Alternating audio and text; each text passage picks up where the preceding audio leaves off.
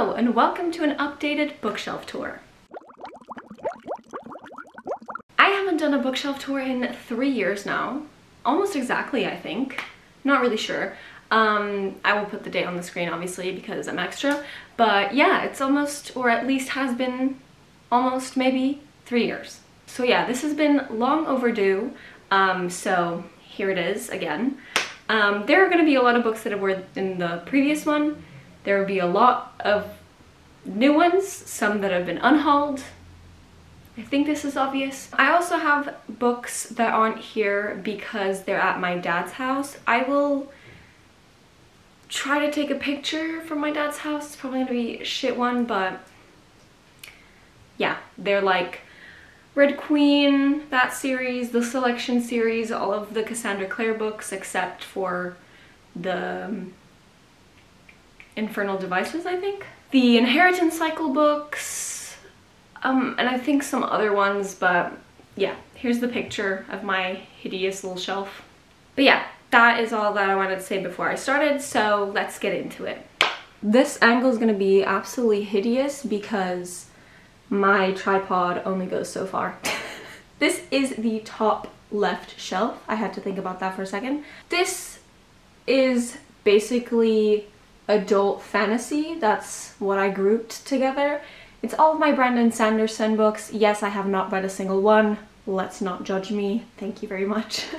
And then I have some R.F. Kuang books. I haven't read those either. I haven't read a single book from this shelf, so that's a beautiful time. The most recent edition is Babel, which is beautiful, but I feel like I need to read The Poppy War before I read Babel because I bought them first and I have like some sort of a thing with that. I don't know. And lastly, we have Robin Hobb. The next shelf over is all of my Samantha Shannon books. I'm just gonna move the plant for a sec. I've only read one of these.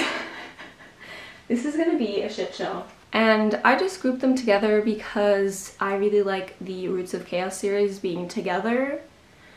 And I feel like they're so colorful compared to all of my other books, which you will see soon, hopefully, if I don't take too long. So I just grouped them together because they're the same author.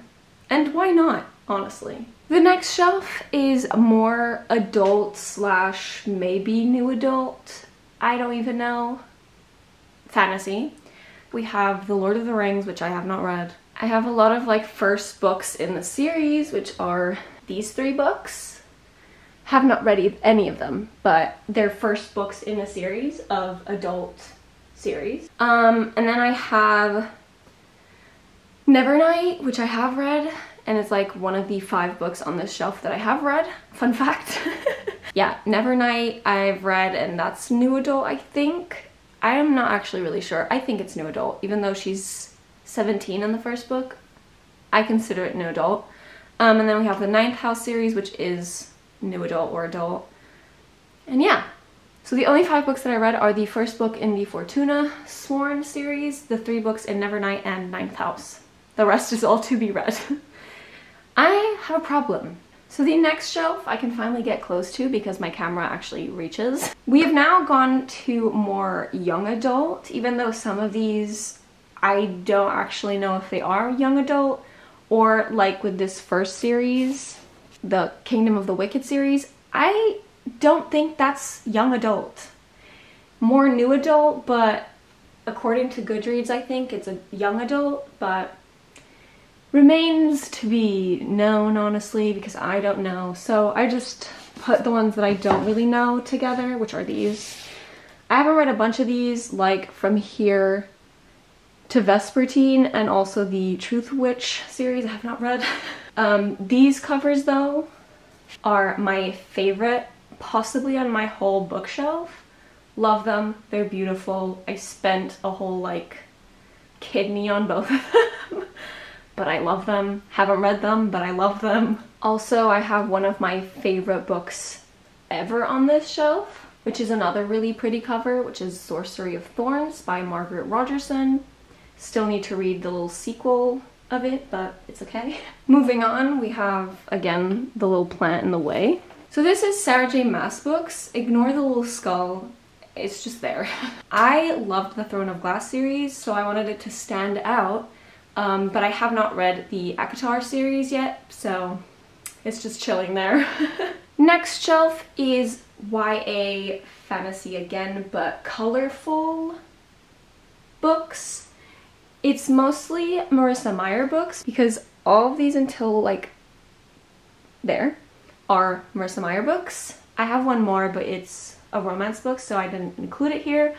But yeah, Marissa Meyer, for those who don't know, is one of my favorite authors, so I have a lot of books. I still have not read Arch Enemies. I'm halfway through it. You can probably see my bookmark. It's a transparent one, but I'm like over halfway. But yeah, I have not read Arch Enemies yet, nor Supernova.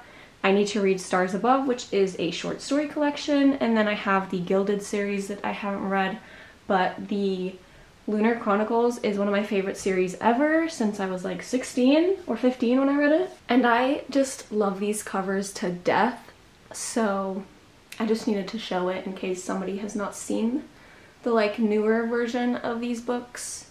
They're beautiful. I love them. Other than that, I have some series that I have not read, like the Girls of Paper and Fire. I haven't read the Mara Dyer series. I have read the Hunger Games, obviously.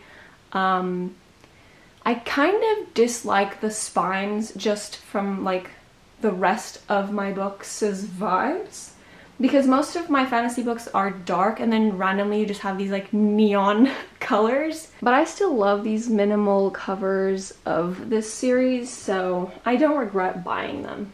Although I would have maybe preferred the whole book being yellow instead of the front being blue and the rest yellow, but minute things. And the last two books on my shelf, which are kind of in darkness because of the lighting in my room, which I cannot help with, are these two books, which I also have not read, but I have them. So the next shelf here, we have more YA fantasy. We have some of my favorite like old series, like these that I mentioned previously. I love them. I read them eons ago. I kind of want to reread them soon. We have a lot of other series that I have not read.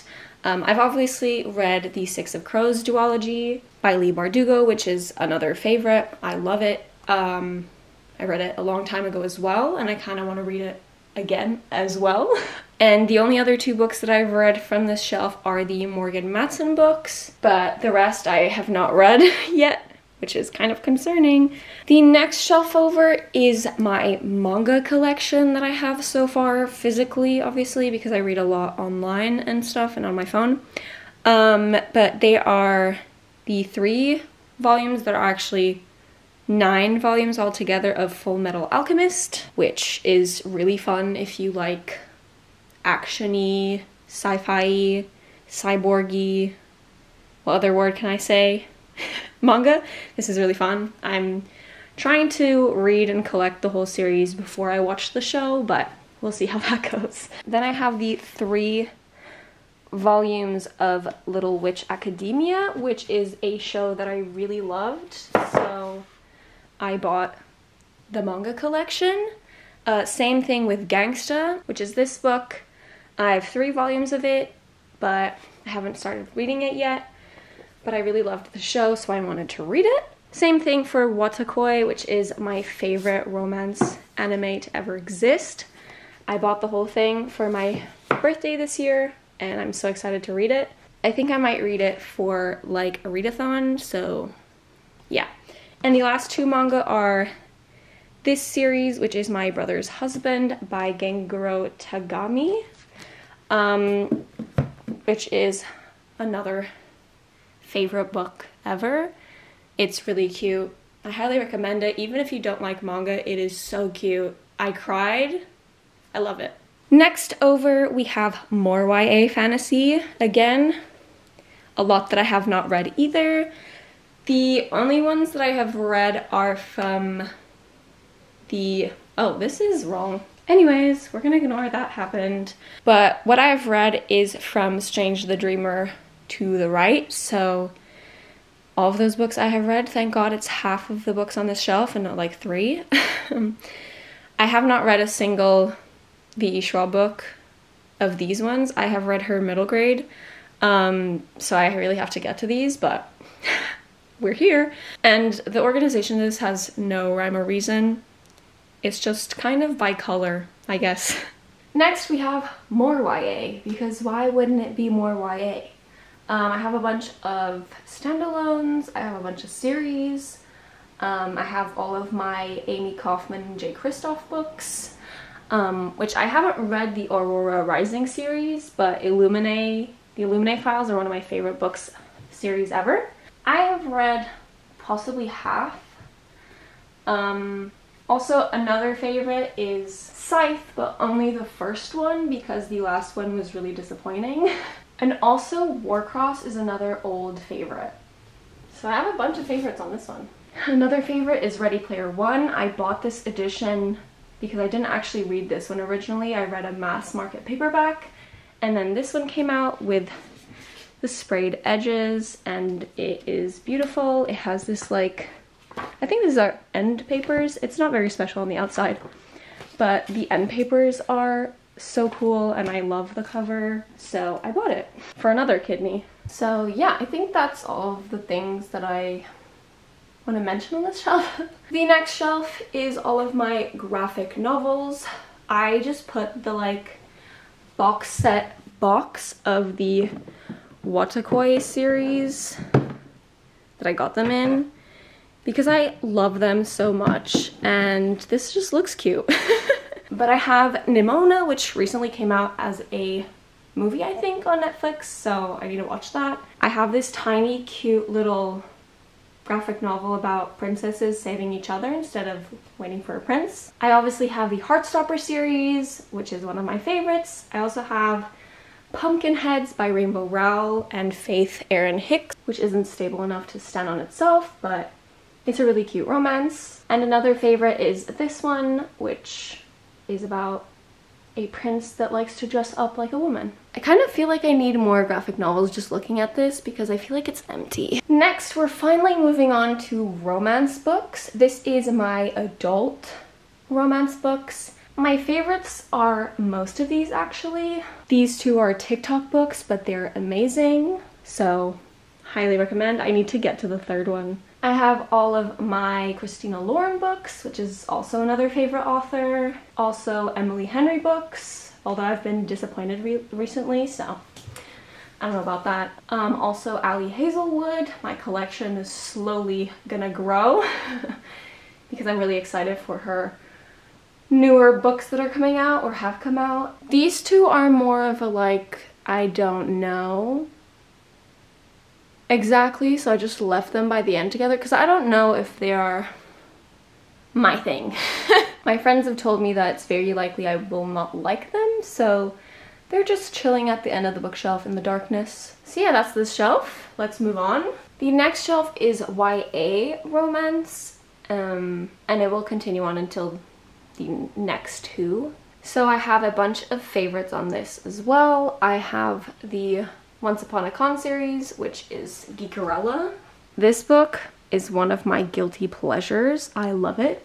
Also, the book that is being showcased is by a new favorite author. I really enjoy her books, so I'm slowly getting into more of her. I obviously have some books that are kind of out of place, like this book by this author that I always mispronounce, so I'm avoiding saying her name.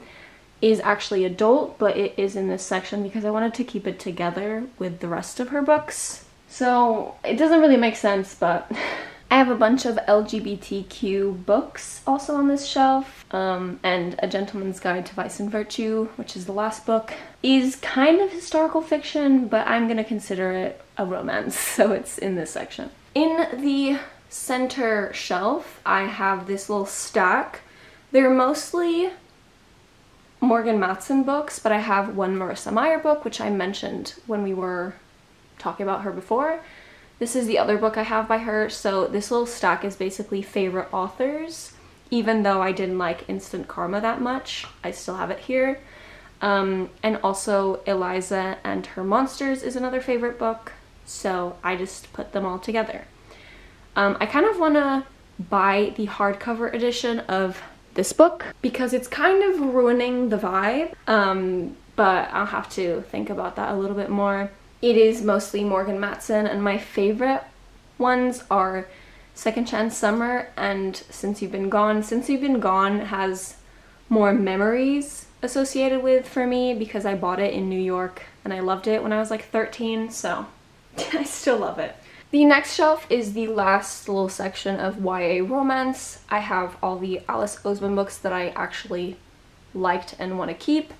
I unhauled Solitaire and I was born for this because I didn't really like them. So I don't like to keep books that I don't like, even though they were part of a beautiful series. I have some more LGBT or gay books. I have I Wish You All the Best, which is about a non-binary character. Red, White, and Royal Blue, which is a gay romance. I have some other older favorites like Fangirl, which I loved when I was like preteen. And then the last little stack are unintentionally all about Black characters, but I mostly stack them together because they aren't romance heavy, at least that I know of. I'm not really sure about Let Me Hear a Rhyme, but the rest aren't romance heavy. They're more contemporary in my opinion. So that's why they're in their own little section, because they're more contemporary than romance, but I keep them in my romance section. You Have a Match could also be in there. It was before I rearranged them like close to there, but I just wanted to keep it next to Tweet Cute. But I don't have a lot of books that aren't romance heavy, so. We are now down to the last 3 shelves. This is going to be another really weird angle, but it is what it is.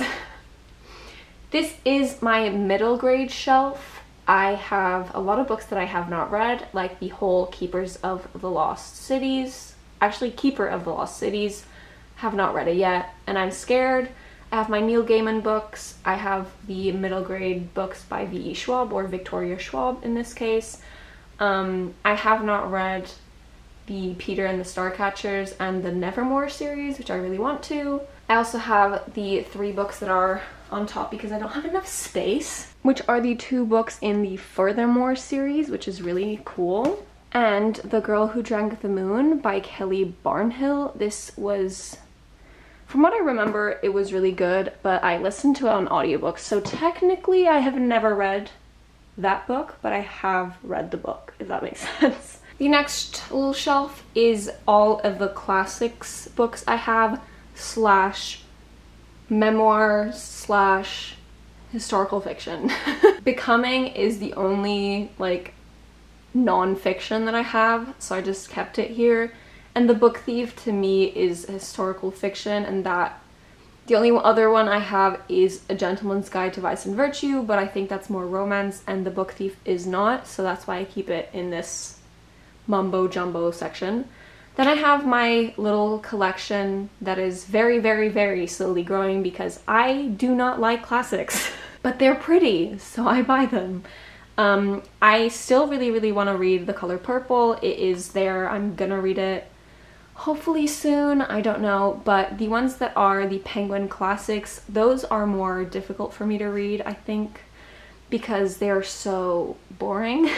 I have an issue reading classics. I don't know what it is, but I DNF'd Little Women. I did not like this, but I'm keeping it because it's part of a collection. I read A Christmas Carol eons ago and I did like it, so I bought it. I actually got it from a friend, but I wanted to have it because I read it in school. I have read Alice's Adventure in Wonderland, but it sucked. And those are the only ones that I have actually read from this section. I also have Jane Eyre, Wuthering Heights, and Peter Pan, and obviously the last book. This is the most beautiful edition ever that my friend also gave to me. Am I super interested in reading this? Not necessarily, but I will maybe one day. And the last shelf of my bookshelves is thriller, mystery, horror books. I don't actually know if things are horror or not, but I think Battle Royale is a horror book, but I'm still gonna consider it all just thriller or mystery books.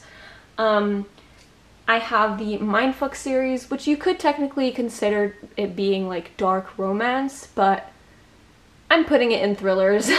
A lot of the ways that I categorize books makes no sense, and that's okay. I keep fiddling with it, so in a month this is going to be differently organized probably. So I have the Good Girl's Guide to Murder, which I'm really excited to read. I'm keeping it for October, saving it, I mean. I have a bunch of standalones like Little Fires Everywhere, which I really loved, by Celeste Ng. I have a bunch that I haven't read either. I still need to read the Truly Devious series, and there's apparently a 5th book. And then I have on top 2 more that don't really fit into my bookshelf because nothing ever fits properly like I want it to, which is 9 Perfect Strangers, which I'm not really interested in reading. My grandma gave it to me when she came back from holidays. She read that. And also The Inheritance Games was another gift from somebody else. My friend did not like it, so he gave it to me. So we'll see if I like it. So those are my bookshelves, kind of. I have a bunch of books, as I said, at my dad's. I also usually have a bunch of books on my book cart, which is currently empty, mostly because I just reorganized and I wanted to film this video. But I usually have like my TBR on it and books I want to read soon on it as well. And I also always have on my nightstand, which is actually my windowsill, the currently reading books, which would be Arch Enemies, which is what I've been reading for 2 months now. Send help. But this is what they look like for now. I like them. I don't love them. I don't think I've ever loved the way my bookshelves look. I really enjoy having the middle bookshelf that I recently got, so that's a plus. My bookshelves are always changing. I still need to get the carpenter to fasten them. He came the other day to like see what he had to do. He's like a handyman, not a carpenter. He came here to see what we needed fixed in the house, and he said this was very dangerous, which my middle name is Danger. I have lived so far fine with them, so I can wait. I'm not gonna, nothing's, knock on wood. I'm fine. I hope one day that I can have like a really big room with just bookshelves, but currently that is impossible because this is the only space that I have for books forever, unless I put it on my windowsill. But I don't want my books to like decease from sunburn. I don't know what you call it, but you know when like books get sun bleached? I don't want that to happen to my books, so this is what remains. Maybe one day I can buy the extender shelves of Billy Bookshelves, if you know what I'm talking about. They have extender things. Maybe I'll buy that one day, but for now this is what it is. These are my bookshelves. But that is everything for today, and I'll see you in my next weird video. Bye!